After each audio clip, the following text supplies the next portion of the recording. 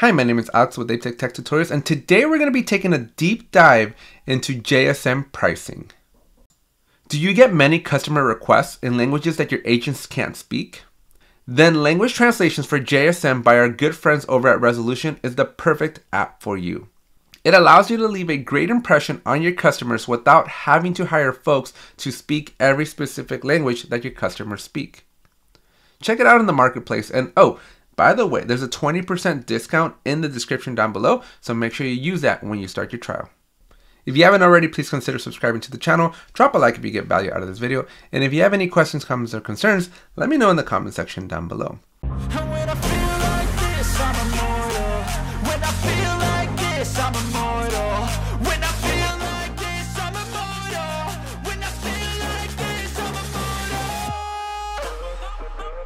Now, JSM is a very exciting product. If you've seen some of my other JSM versus other tools comparisons, you know that pricing is a really big deal.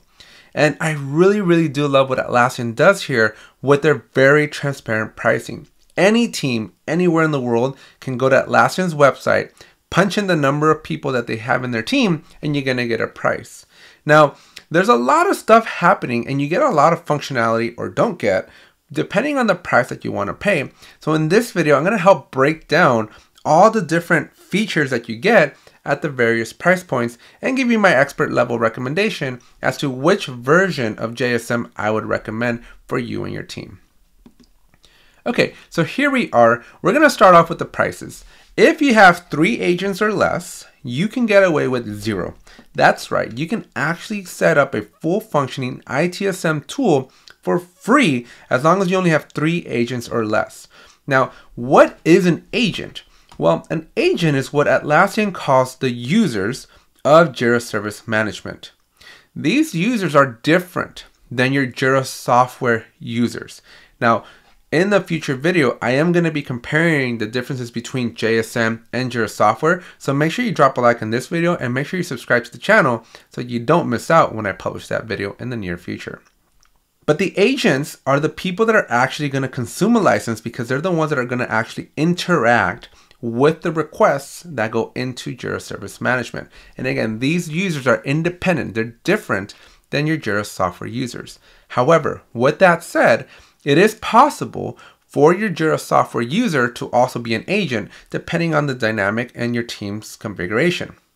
I will tell you though, if you have a lot of site level administrators out of the box, when you first set it up, your site administrators or org admins for that matter are automatically going to consume a Jira Service Management license and a Jira software license. So if you don't want that to happen, you may need to do some changes, but it's done that way because your administrators of Atlassian are going to have to be able to access everything anyways in order to do your configurations and set up your Jira and Jira Service Management correctly.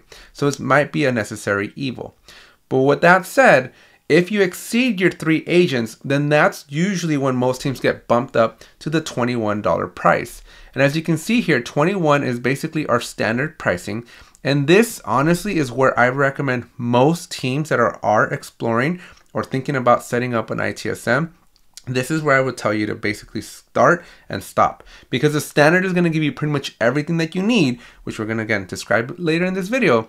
But it's going to give you pretty much everything, all the features, and it's just $21 as compared to other tools that basically start like at $50. So JSM is going to give you the most bang for your buck at this $21 price point.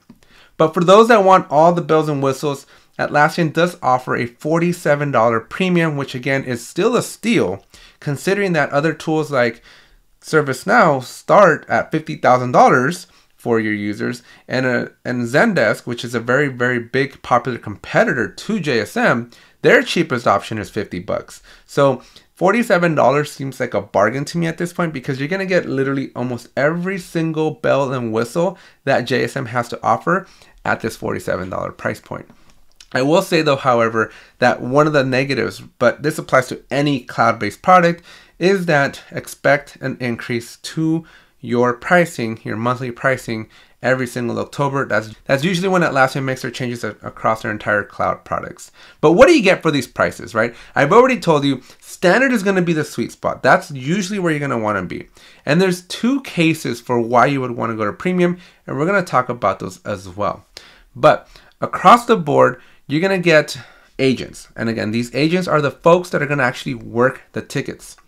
Your customers here, your unlimited customers, is very key, because while these $21 and $47 prices don't call it out explicitly, right? It says everything in the free plan. I want to remind you that JSM does give you unlimited free customers. You don't have to pay for these licenses. But what exactly is a customer? Well, a customer is anybody that is going to submit a request. So they're going to use JSM from an external perspective to put information into JSM that then the agents, the people you have a license for, they're then going to work those requests and then hopefully, fingers crossed, make your customers happy. So that's what it means when you have unlimited customers. And these are completely free. You don't pay for them unless if your customer wants to change the data once it's created, or if they need to, again, somehow update the statuses themselves, which doesn't make a whole lot of sense. Usually that's something that only the agents do. But that's what you mean when you get email customers. Now, 100 email notifications, this is a pain point. This is a bit of a sour thing, because when you're on the free version, you're limited to how many email notifications are going to go out. But fortunately for you, most real big companies, right, people that have more than 3 people in their team, they're going to be on standard anyways. And that's when you're going to get unlimited email notifications. Now, email notifications are very, very important in JSM, because they make the world go around in JSM, even more than they do in Jira Software.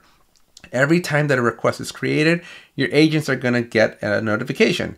And then anytime that the customer updates the status, because a common scenario, and again, we're going to do way more videos on JSM in the future, but a common scenario is that a request comes in and then your team is kind of blocked, or they get stuck, or they need more clarification. So they pose a question back to the customer, and then they go work on something else.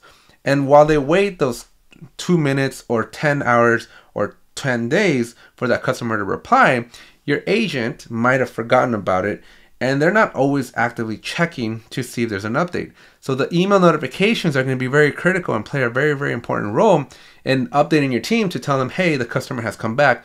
You might want to do something about it. Getting tickets in Arabic, Chinese, or Spanish? No problem. With language translation for JSM, your agents will engage with your customers as if they were natives. Simply install the app from the Atlassian Marketplace and define your project default language and go. Oh, and while you're doing that, make sure you check out the description down below, because our good friends over at Resolution have provided us with a 20% discount that you can use when you sign up for language translation for JSM. Don't miss this chance, as they only have a few left. So that's kind of what you get there. And then for the $47 pricing here, really the biggest thing that you get is this asset and configuration management. That's really at a very, very high level. That's probably the most important part you get when you more than double your price. But let me tell you, asset and configuration management in JSM is a very complex thing to do. The configuration of itself from an administrative perspective is very trivial. It's not that hard. But the architecture, it's a functionality built into JSM Premium that is like infinitely customizable, like really, really infinitely customizable. And it's like anything goes. So you really kind of need to know what you're looking for and what you want out of this asset and configuration management in order for this thing to make sense. And most teams are just want to track some inventory, or they just want to track, how many items of a specific thing that they have, or if somebody has a computer checked out to them. And I would recommend that you use inventory plugins for that, because it's going to be significantly cheaper than doubling the price for premium. I honestly don't think that asset and configuration management makes it worth it. Now, you do also get things like advanced incident management and things of that nature. But in my experience, I've tried to personally set up this advanced incident management, and I had to give up. Like Atlassian's documentation, I think it might have just been something that I was doing about 2 years ago, where their documentation and the features and the stuff I was actually seeing in JSM were just not matching up. So I had a really hard time doing it. And I have a really hard time recommending advanced incident managing being a reason why you more than double the price of your JSM. So I definitely wouldn't go for it on that basis. Now the unlimited storage, this is going to vary from person to person, but 250 gigabytes is a lot of storage and it should get you through. Most of the time though, if you have a lot of customers uploading a lot of content to you, maybe there's a lot of attachments or you're relying on PDFs or something like that, that might warrant you to go up to the unlimited storage. I've never seen anybody run out of space on the standard, but I also haven't really checked. But that's kind of what you get. And then obviously if you're on enterprise, the biggest thing you're going to get on enterprise here is you're going to get HIPAA compliance. So if you need JSM, if you need an ITSM tool that is for HIPAA, then enterprise is going to be your only bet. Now, unfortunately, with enterprise, it also does mean that you need to sign up for a very high user or agent tier. So you're going to want to talk to your Atlassian representative in order to figure out if enterprise is the right solution for you. Now, I did hear that Atlassian was trying to bring HIPAA down to the other cheaper tiers, but I haven't seen that materialize just yet. But I did want to call out that if you are going to be in HIPAA, be ready to have your wallet open, like wide open, and you're going to pay a pretty penny in order to get that. But that's kind of it. Those are the differences between the free, standard, and premium. Obviously, there's a whole lot more, but I just don't want to make this video too long. So in the comment section down below, let me know if there's one of these that you would like for me to explain. But Atlassian does a pretty good job at basically breaking these down and explaining to you. You have the little green check mark that tells you what it does or doesn't do. And so all of these, if you just click on it, it's going to give you a deeper definition and describe what it actually means. Go ahead and feel free and look through this list. But I basically summarized what was the important things that I wanted you to know, because again, this is a lot to look at, but it literally just comes down to what I explained just a few moments ago.